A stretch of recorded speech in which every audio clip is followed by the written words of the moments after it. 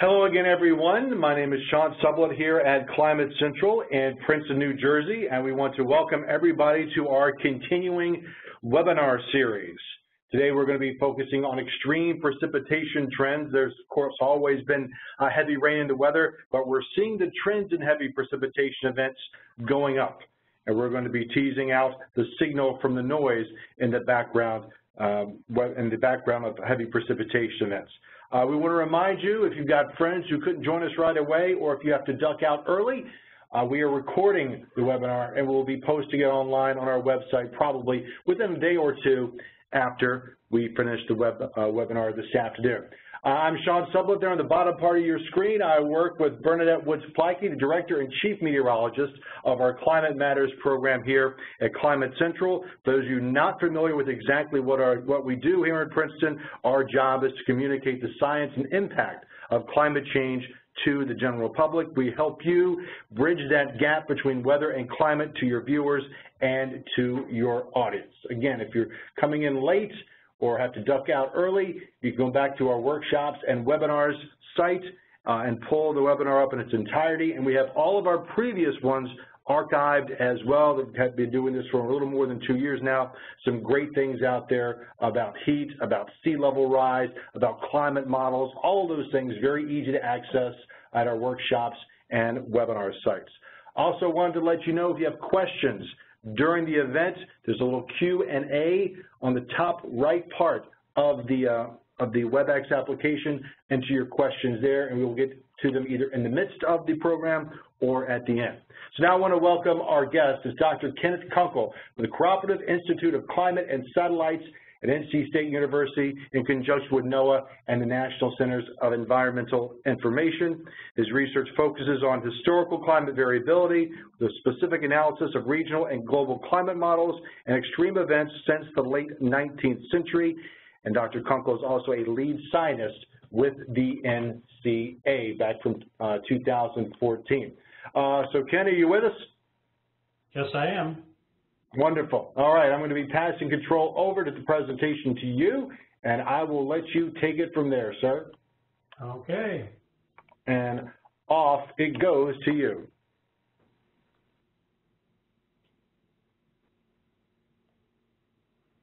Okay, it looks like you should be seeing my screen here. I've got it. You sound great.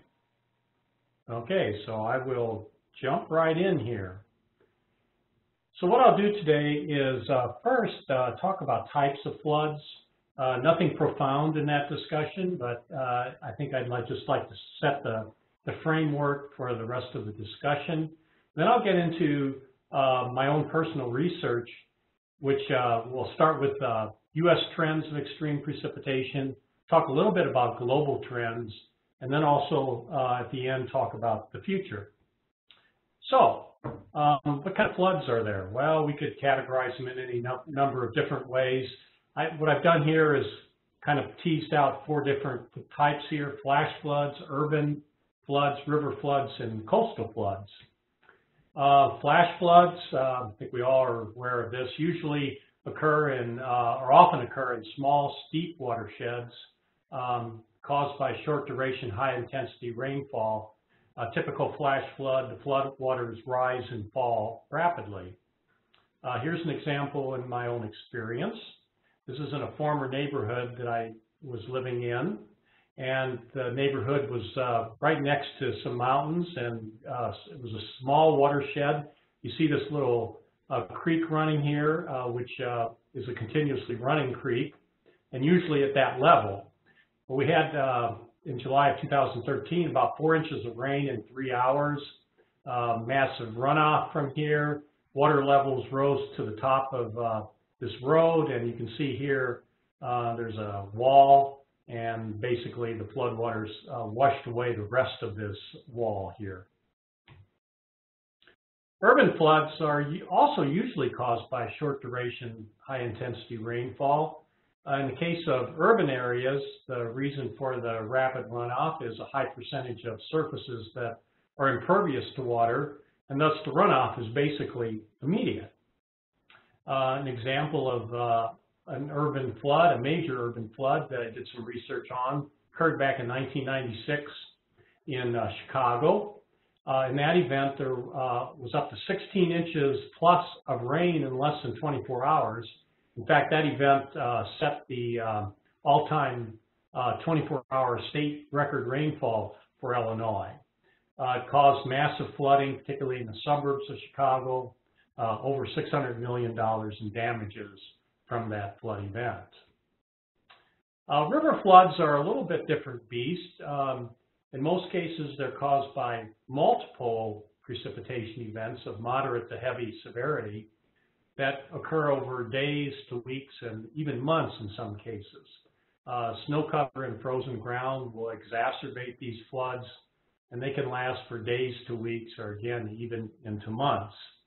A prominent example of this is one that I also did some research on, and this was the 1993 Upper Mississippi River flood that occurred during the summer of that year. Up to or greater than 34 inches of precipitation occurred in some locations, and that would compare with, say, average amounts of around 12 inches. Record levels occurred on the Upper Mississippi River at some places. It resulted in $15 to $20 billion in damages. 100,000 homes were destroyed. At that time, it was the second most costly event, major weather event in recent memory after Hurricane Andrew. Since that time, both Katrina and Sandy have exceeded those damage values. Coastal floods are a little bit of a different beast in that they're not usually caused by rainfall, although rainfall can exacerbate them in some cases. But this is from storm surges from tropical cyclones or coastal extratropical cyclones. I guess the iconic example now would be Hurricane Sandy or post-tropical or post-Hurricane Sandy, occurred in October of 2012. Came onshore, a very populous area in New Jersey and New York City. Storm surge exceeded 14 feet, and it caused about $68 billion in damages. Here's a picture of damage from Sandy, and here's another picture, devastating event. Okay, let me jump into the next topic, which is what have we observed in terms of trends in extreme precipitation. Now, I'll talk a little bit about defining what we mean by extreme precipitation, and then show some of my recent research results. The real question that I'm addressing here is, what are the long-term variations and changes in extreme event occurrence? And my aim in my own research is to analyze as long a period as possible in order to capture both potential anthropogenic changes, but also natural variability that provides the background for any anthropogenic changes. Many past studies have used data from about 1950 onward to study this. And the reason for that is that the observational network is relatively dense from about the mid-20th century onward in the U.S. Myself and some colleagues of mine have focused on analyses extending from the late 19th, early 20th century onward. The trade-off there is that fewer stations are available, and thus there's greater uncertainty about what's been going on. The core source of data for my research is the U.S. Cooperative Observer Network that's run by the National Weather Service. That was established in the late 19th century, and so that forms a natural place to start analyses, since basically the technology for measuring rainfall has not changed. The co-op network still uses the 8-inch rain gauge. I'm going to first show some sample analysis for a shorter period of time, and that is from this typical mid-century onward. And I'm going to show a graph in just a second here that shows trends in the number of 3-inch precipitation days. And it illustrates some of the characteristics when we look at extreme rainfall and some of the challenges. And here is a graphic, a little busy, but let me just take a second to explain it. This is showing the trend at each station that we have fairly complete data from 1950 onward. So each dot is a station. The trend, and it shows the trend. And the trend is expressed in percent over this period, percent change. If you look at the legend in the bottom here, it runs from minus 100% to plus 100%. Red is an upward trend, blues are downward trends. So if you kind of just stare at this, and maybe you need to kind of unfocus your eyes, in the eastern part of the U.S., you see a lot of reds, a lot of upward trends. But you also see the interspersed values that are blue, or downward. And this illustrates one of the challenges in looking at extreme events is that there's sort of natural sampling noise, if you want to call it that, when you do this kind of analysis. You can have adjacent stations, one showing an upward trend, one showing a downward trend. To really see the picture and how climate perhaps is changing, one has to aggregate over a larger area to kind of smooth out these natural variations in precipitation. And it comes down to simply, let's just take any given station, perhaps a storm moved through, caused, say, 3.5 inches of rain at one location, and next door it caused 2.5 inches. Well, the one station had a 3-inch rain and the adjacent one did not. And just by chance, you can get even a trend over time in that that's probably not real. Probably it's because of just the natural variations and spatial variability of rainfall.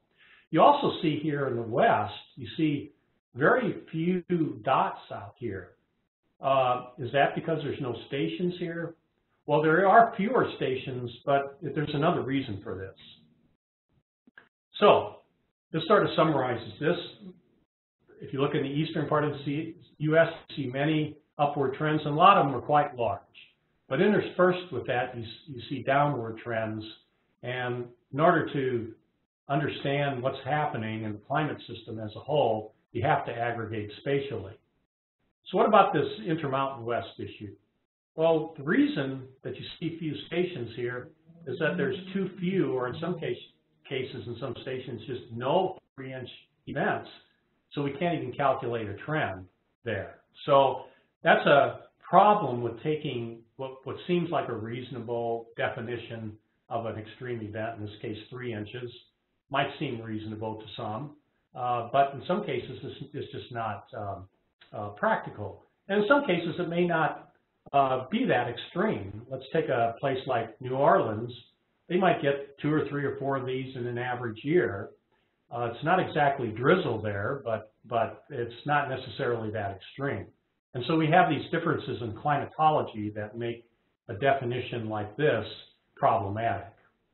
Okay, so now what we've done in our own research, myself and my colleagues, is that we've defined an extreme event as an event or a precipitation amount that exceeds a threshold defined according to a specific average recurrence interval and a duration. So for instance, we might be talking, which I'll talk actually about this, some results, a daily precipitation amount that exceeds an average recurrence interval of 1 in 5 years.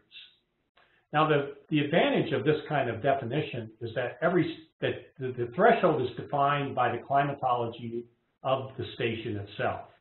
And so every station has some threshold that defines this daily 1 in 5 year event. So every station has events. They're different amounts, but they are events according to that station's climatology. So in the next couple graphs, well, I'll show a couple graphs, and I'm going to show some research findings from the recent Third National Climate Assessment. These are actually results through 2012, not 2013. And what you'll see here is that when we aggregate over the U.S., we see a strong upward trend in the number of events, but there are important regional variations. So first of all, what's our network? Well, as I said, in my research, I like to go back to roughly the beginning of the 20th century, but I want to use a network that doesn't change much over time. And so what I've done is to establish a network or find stations that roughly are covering this entire period of time. That is, they've been monitoring over a century of observations. And specifically, we're looking for stations or identifying stations that have less than 10% missing data for this period of 1895 to 2011. That's what we used in the third National Climate Assessment. And you see the distribution of stations. First of all, you should notice, it's obvious that we have more stations in the east than the west. Typically in the west, it's hard to find stations that start all the way back to the beginning of the 20th century and maintain that network. So it's less dense out here, much more dense in the eastern part of the country. Now, when I aggregate spatially, I do take this into account. I don't overweight, let's say, Iowa, which has a very dense network, compared to Nevada. These are weighted equally, even though there's more stations in Iowa than Nevada. Okay, so here's a graph that appeared in the third National Climate Assessment, and this is an aggregate, and it actually is for 2-day precipitation amounts that exceed a 5-year recurrence interval, or we might call them 5-year storms here. So this is the number of events that occurred aggregated over the whole U.S. And the dominant feature here is this upward trend in the last 3 or 4 decades. We've kind of stair-stepped our way up to the point where in this last decade, the first decade of the 2000s, we were almost 40% above the long-term average. Now, there's very prominent spatial variations in this. There's another map or a graphic from the third National Climate Assessment, and these are by regions. Now, and if you look at these individual graphics, first look in the east, you see very strong upward trends in the northeast, also true in the Midwest and the southeast. As you move westward, what we find is that the trends either they become less, in this case of the plain state, are essentially non-existent. There's really no trend going on in the western U.S. And if we go beyond that, both Hawaii and Alaska, well, Hawaii in particular, excuse me,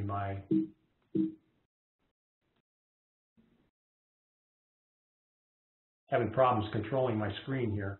Hawaii has actually seen a downward trend. Okay, so let me update these results through 2016. Again, we're talking about 2-day accumulations, 2-day precipitation amounts that exceed a 5-year recurrence interval. Here's a national view of it. We've added another bar here for the 2011 to 2016. The rest of these are 10-year periods. And I'm showing a little bit of a different view. You can see this upward trend again in the last few decades. I've added a number here. So the y-axis here is showing the frequency of events averaged over the U.S. And so the number of events per station per 5 years. And since we're talking about 5-year events, the average of this should be 1. So 1 is essentially the average by definition. I've also shown another way to view this, and that is the average number of years between events over this network. Now, by definition, the average would be every 5 years.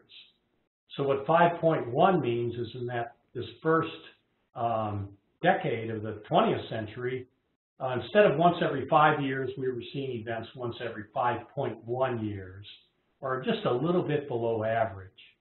In the 1930s, in the Dust Bowl era, we were seeing events about once every 6 years, rather than once every 5 years. Now, if we go up to the present time, what we've been seeing in the 2000s is that rather than seeing these events occur on average at an average station once every 5 years, it's actually been occurring at a frequency of once every less than 4 years, 3.9 and 3.8. Now I'm going to show the same graphic, but now for the Northeast, where we've seen the largest upward trends. And you see more variability, first of all, which is natural. As we go down smaller in smaller scales, the variability goes up just because of natural sampling of rare events. And here, if you look at the 2000s, instead of once every 5 years, we've been seeing these occur at the average station once every 3 years, much more frequently than we would expect from the definition of the event.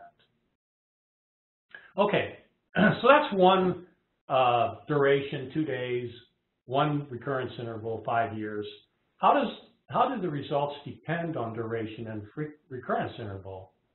So we've done an analysis for a number of different combinations, and they're shown here. 1, 2, 3, 5, 10, 20, and 30 days. Recurrence intervals of 1, 2, 5, 10, and 20 years. And the next graph is going to show a national view of the results. And what it is, it's a table or a matrix of values that are shown here in the trend in terms of percent per decade, and the color indicates whether it's an upward or downward trend. And here's the legend here. The teal colors are indicating upward trends, the brown colors downward trends. If the number here is red, then that means the trend is statistically significant. Well, the first message here is that everything is the teal color. That is, all combinations are showing upward trends. The second thing to notice here is that the numbers are larger as we go to larger return periods or more rare events. So the largest trends we're seeing are for the rarest events. In this case, we went out to, in this analysis, out to 20 years. And finally, if you look closely, and I'm not sure you can see that very well on your screen, but all the numbers are red. So on a national basis, all of the trends for these 35 combinations are all statistically significant. Now the next graph is going to show this on a regional basis for our regions. You kind of step back and look at this. So we've got the National Center for Environmental Information regions here. We've got 9 regions plus the national. And if you look, you see mostly teal. So most of the trends throughout the U.S. at the regional level are also upward. But you don't see completely teal colors. You see some browns. And where are those browns? They're all located out here in the west. And so we're seeing, again, in this view, important regional variations in what we've observed over time. Largest trends in the northeast, just as we saw in that bar graph before. Most of these are statistically significant, and that's true of the Midwest also. Generally, as we go down to the regional level, there's usually some of these combinations that are not statistically significant. And if you go out west, in particular here, there's only one of these combinations that is statistically significant in the far west region, and that's actually a downward trend here for 3-day duration, 20-year recurrence interval events. So once again, the picture, upward trends are general through the U.S., but there are certain regions where we're not necessarily seeing that. Okay, now a focus of my research recently has been on causes of this, and we did a project where we looked at the meteorology that was associated with extreme events, and we wanted to answer the question, have there been secular changes in the frequency, intensity, and other characteristics of the meteorology that's producing the heavy precipitation? And this sort of shows our paradigm or our framework for doing this. We broke the meteorology down into these 7 different categories.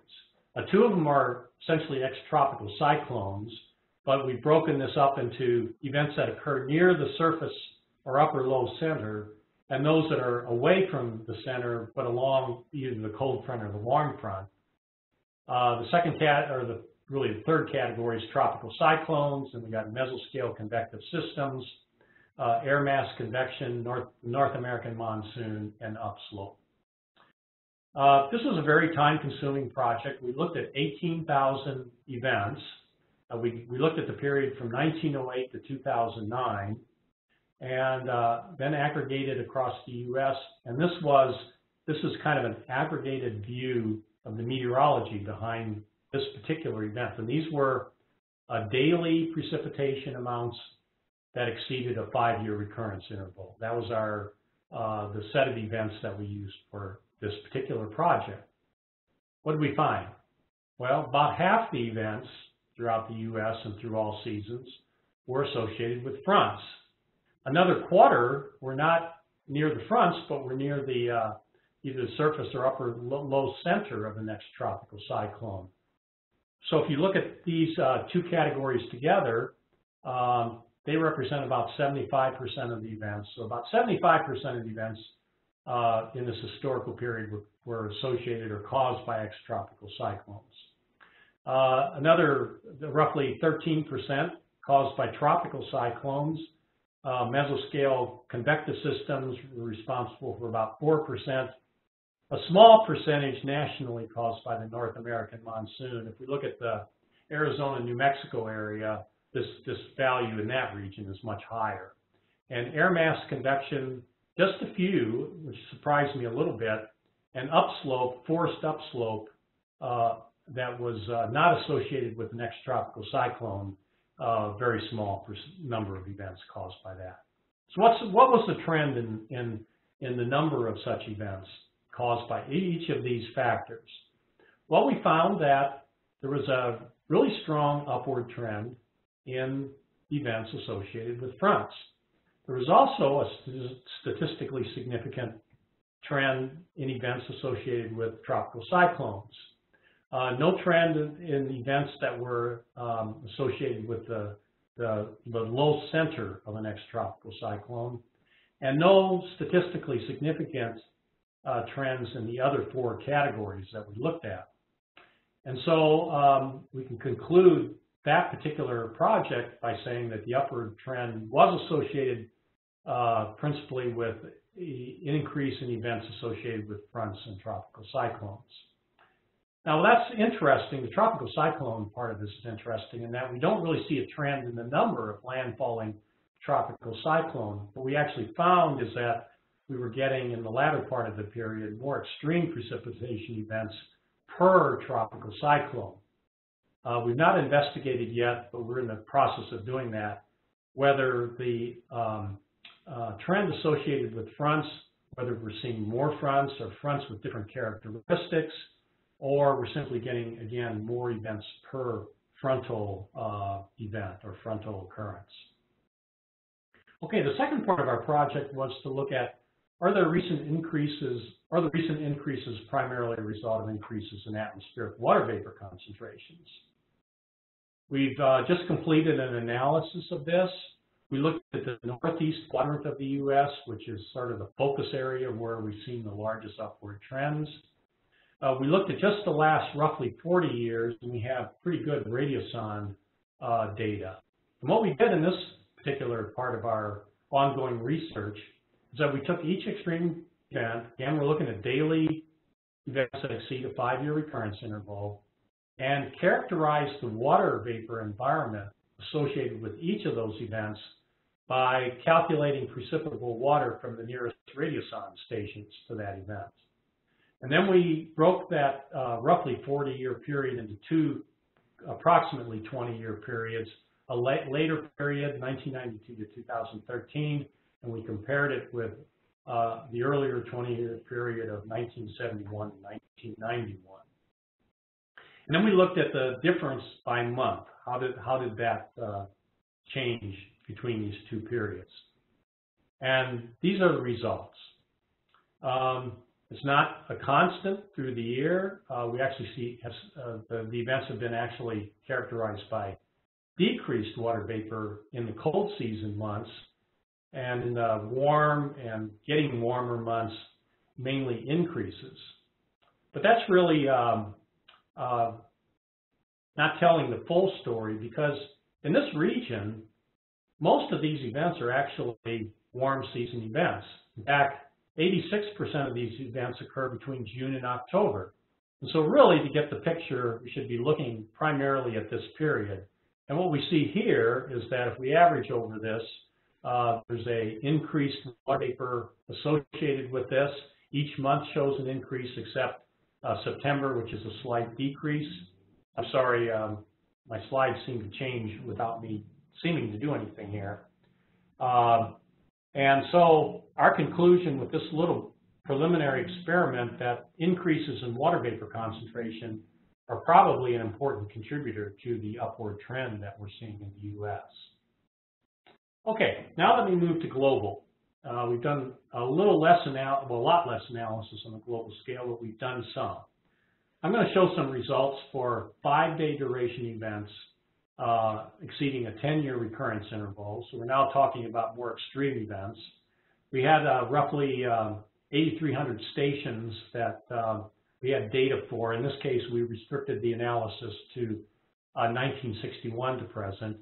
I'll also show just briefly some results for these other types of definitions: 1-day, 10-year event, 1-day, 1-year event, and then precipitation that occurs above the 99th percentile of daily precipitation amounts. So this was the network we had to deal with. And you can immediately see that lots of stations in the U.S. and the density of stations in the rest of the land areas is much less. And in fact, in certain areas like Africa and South America, we really had no stations, or not enough stations to say anything about these areas. But we did have enough stations in Australia we could do an analysis.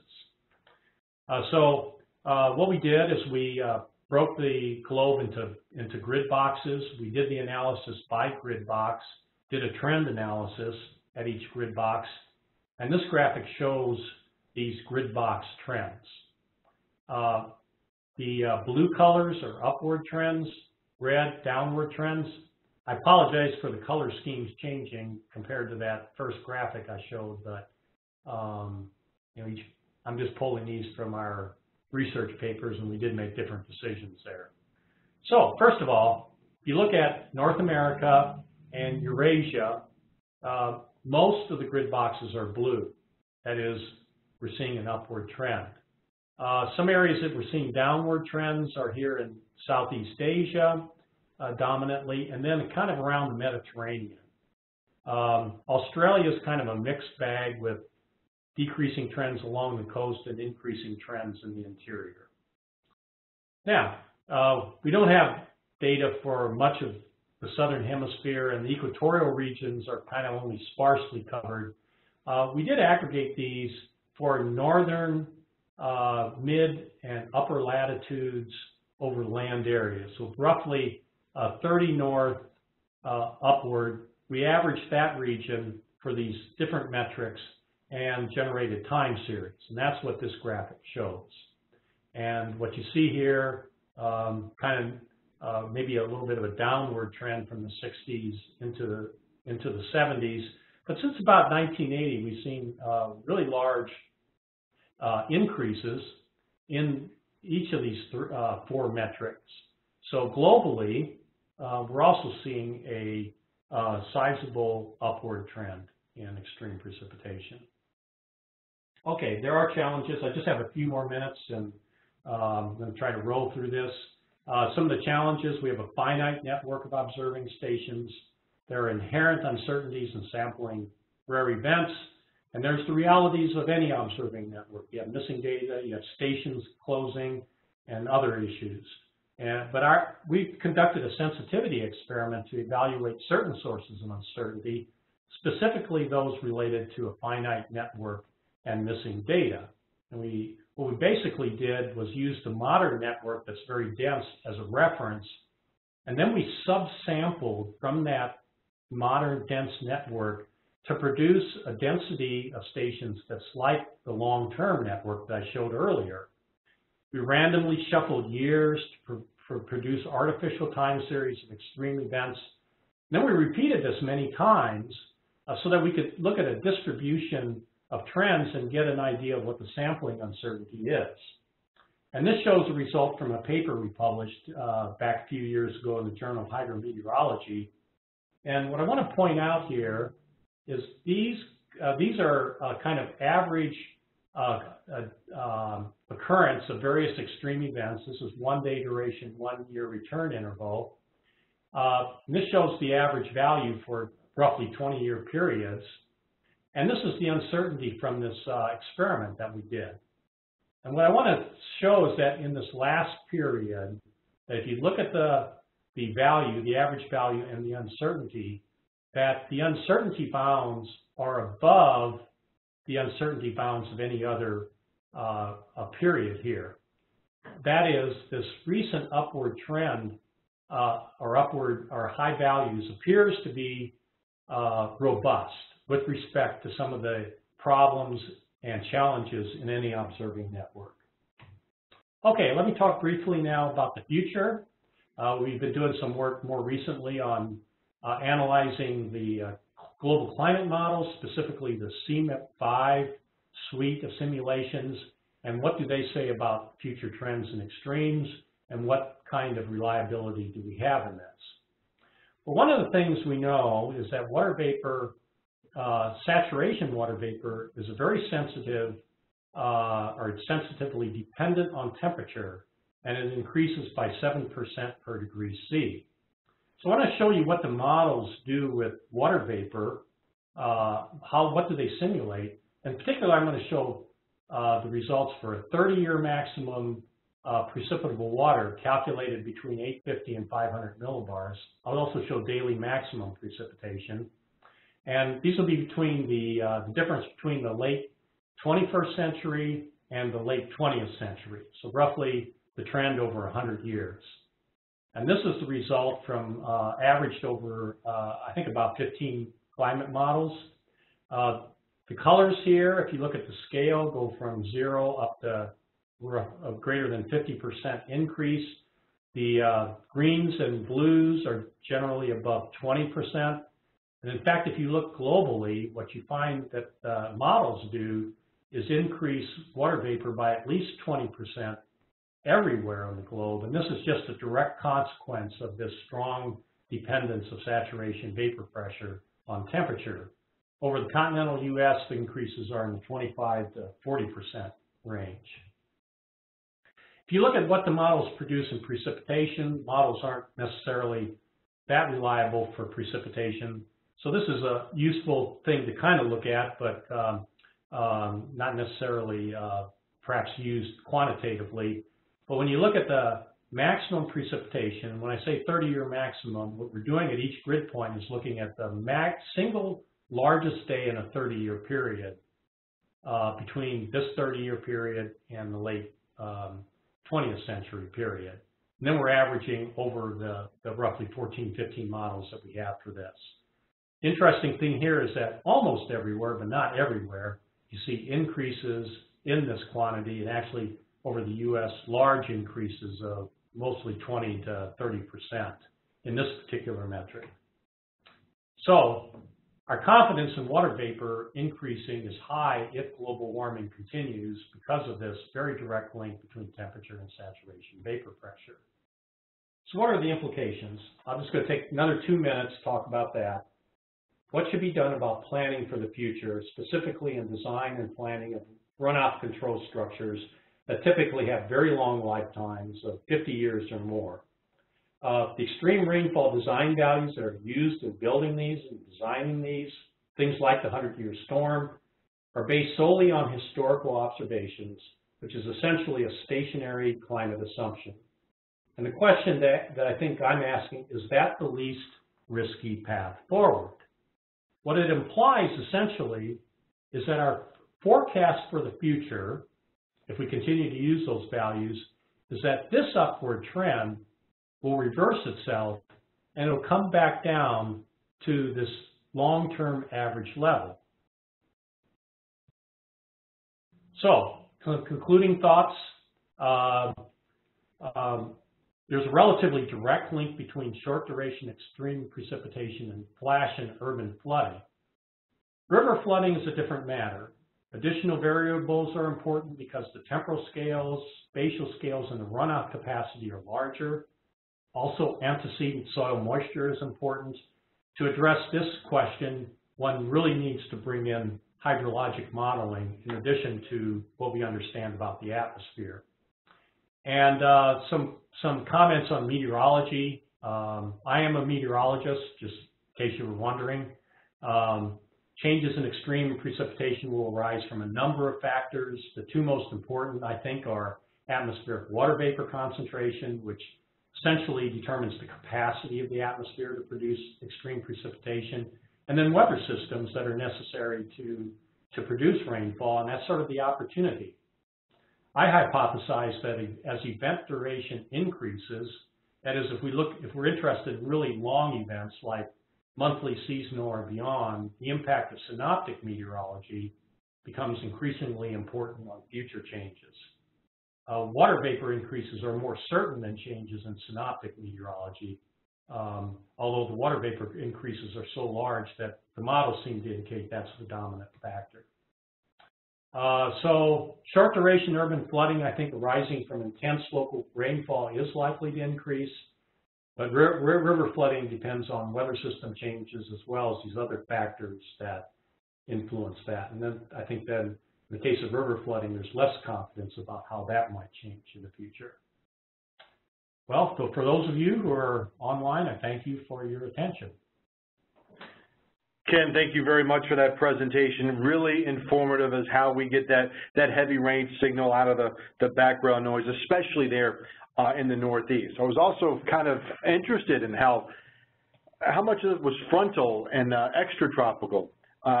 Going back briefly, I'm going to let you have control of the presentation here through the questions in case you want to reference some slides. When you were teasing out the difference between tropical cyclones, extratropical lows, this is kind of not an overly important question, but more of a curiosity.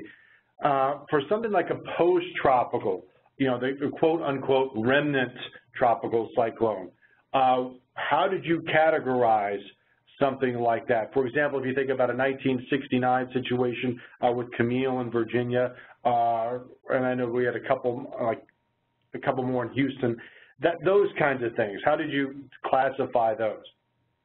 Yeah, what we did is, and these are decisions one has to make when one does research. We decided that we would categorize these as tropical cyclones. That, let's take Camille as an example, that those extreme rainfall events that occurred in the, particularly the spine of the Appalachians, would simply not have had occurred if you didn't have that tropical cyclone. So even though in these cases a tropical cyclone may have become extratropical, we still considered the cause to be the remnants of the tropical cyclone. So it would have fallen in our tropical cyclone bin. Another question I had about looking at the daily rainfall totals, this 3-inch plus daily rainfall totals. Were those calendar days, or were you trying to make some kind of, you're trying to also count for events that crossed a calendar day? Yeah, that's a real good question, and in this case, it was just since we're using the Cooperative Observer Network, they only observe at a daily time resolution, so we're stuck with that. So it's simply an amount they recorded between whatever their observing time is. A lot of them are now 7 a.m. It would be 7 a.m. to 7 a.m. So you do have the problem that an event that's ongoing would be split into 2 days, and therefore you would actually miss it in your analysis. So that's a kind of just a problem that's implicit with the nature of the Cooperative Observer Network. What we did in the National Climate Assessment, one reason we did 2-day 5-year analysis was to address this very issue, that if you had an event that crossed over the observing time, you would capture it in a 2-day accumulation, and that's the very reason we did that particular duration for the National Climate Assessment. All right, good to know. Bern is here. Bern, did you have some questions as well for Ken? Well, Ken, thank you so much. We really, truly appreciate this. When Sean and I were coming up with the webinar schedule for the year, and it's one of those topics of heavy precip that is such a hallmark of climate change, and we've tried ourselves to get this information out and often we come back to some of your research. And that's why we really wanted to get you in front of this group so that you had the opportunity to show them all the stuff you've been working on. One side note for our meteorologists who are on this call, not all, but some of the graphics that Ken had showed, and especially with reference to the NCA report, we were able to produce those in TV-ready format, so we do have some of those resources on our media archive, which is climatecentral.org/climate-matters. So if you're looking for some stuff, that's one thing. But two, Ken, I wanted to ask you about some of your global analysis. This is really intriguing to me. As you know, you already covered a lot of the caveats with working not only in our own data sets, but global data sets. I was curious what data set that was that you found. Was that GHCN connected, or was it something separate? Yeah, it's GHCN Daily is the data set there. And one of the things, if you look at, let's take a map like this, you know, you see some areas that you think, well, they ought to have some data for some of these places, right? At least that's what I think. Let's take India. Here's a good example. No stations. This is a data sharing issue. There's a lot of good data in India. Brazil has good data. A lot of the South American countries have pretty long data records that are very good. But there's not, the open sharing of data is an issue with this kind of analysis. So those countries are not represented in GHCN Daily. At least the data are not complete enough that one can do this kind of analysis. That is fascinating. I'm excited to find that report and read more on that. One more question that I personally had, with all of the really cool analyses you're doing on Precip, what is it that you are looking at next? What current reports are you working on, or something that you want to take on? Well, this is very mundane work, but not all of this, but the issues with station sampling and what would you expect? I mean, let's just say that let me address a kind of a question. If you were interested in your own county, let's just say that was your interest area. Given a background trend, let's say we knew that there was a large-scale trend going on, at the county scale, how long would you have to wait before you could definitively identify a statistically significant trend at the local level? So it's a matter of defining, and I think the question that comes in, let's say you have two counties next to each other. One is seeing a large upward trend and the other is not. And you could see from that first map that there likely are areas like that. It doesn't mean necessarily that the background climate is changing differently in those two counties, but just that the sampling of heavy events is by random chance given those two counties different records. Should that one county be changing their design criteria and the other not? And the answer, in my mind, is no. There's a more general regional pattern going on. But the question is, what are the limitations of our sampling network to determine what the historical trend has been? So that's one area I want to work on next. Let me give you a more exciting idea, and that is, we know just from this analysis, fronts are really important. We don't really have a climatology of fronts, and we're working on algorithms to automatically identify fronts. We want to do some climatological analysis of fronts. Have there been regional variations and seasonal variations in the occurrence of fronts? Have they changed in terms of their characteristics? Have they changed over time? And can we relate that to the, more specifically to the heavy rain trends that we see? Oh, that is exciting. Hey, we did get one question from our friend Rob Perello in Lafayette, Louisiana. Ken, he wants to know if you've run any additional statistical analyses on greater observed extreme events that have 25, 50, or 100-year return periods.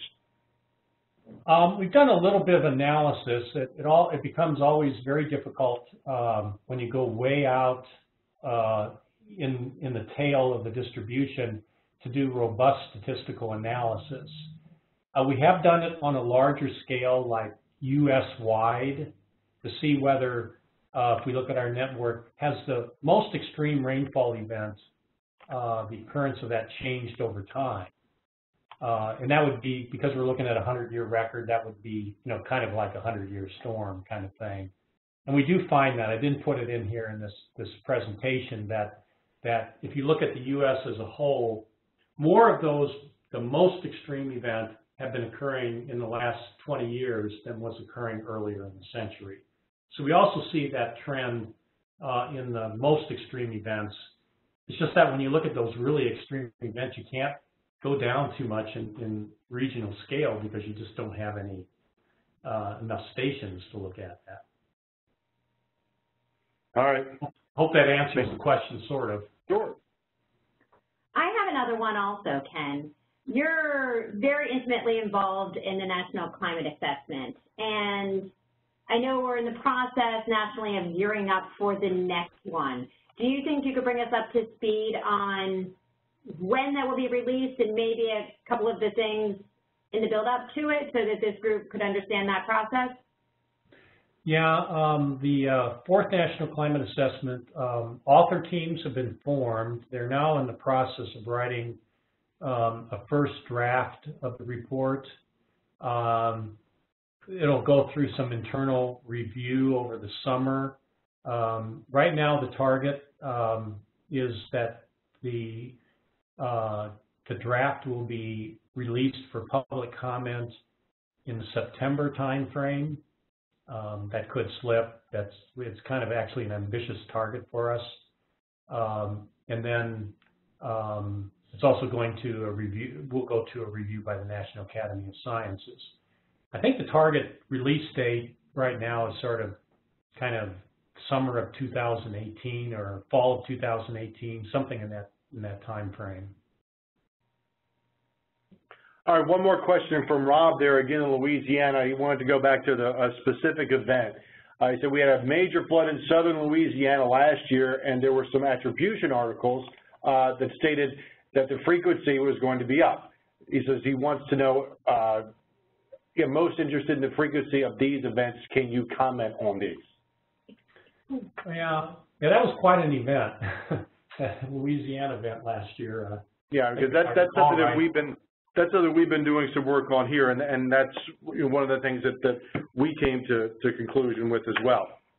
Yeah, I think didn't some stations get like 30 inches or more or something in that? Right. Yeah, very insane. Absolutely insane. Rob lived through it there literally in his market. Yeah. Okay. Yeah. As far as attribution, I'm actually not much of a fan of doing attribution on single events like that. I think we need to look at it in an aggregate sense. That being said, as I recall in that event, the Gulf, and you might correct me if I'm wrong, but the Gulf of Mexico is quite warm, warmer than average. So the amount of water vapor coming into that system was likely above average for the given conditions. And that warming of the Gulf is likely, part of it is likely to be anthropogenically forced. And so, one can say in just general terms, there indeed probably was some factor or some part of the extremity of that event that relates to the overall global warming we've seen. All right, thanks very much, Bernie. Do you have anything you wanted to follow up with that? No, I mean, Ken, just to bring you in, we were one of the team members doing that attribution analysis with NOAA. And it was fascinating for Sean and I to sort of sit through the process, since it is really a newer cutting-edge science. And what it seems to be, just to bring you into, Rob, on what we watched internally here, was so much of it comes down to defining the event in space and time, and then working around that. And if anyone really is interested in learning more, we have an attribution page. It's www.climatecentral.org for World Weather Attribution. And so if you're interested in learning more, there's a lot that gets either really geeky, if you want to go that far, or a little bit more removed. And for anyone who's interested in learning more about extreme event attribution, there was a National Academy study done last, I think it was March it came out. It was early in the year last year, and it really did a nice overview of where the science is, where it's heading in, and it was very cautious in that point that some of this is possible just in the approach, really the defining of the event, the space, the time, all of that. So from the scientific side, it's really fascinating science that we've been able to sort of watch firsthand here. We've just had one more come in, it looks like our friend Monica in Sacramento. She's curious if you think the Western extreme events in California this past water year are starting to reflect what's happening on the East Coast.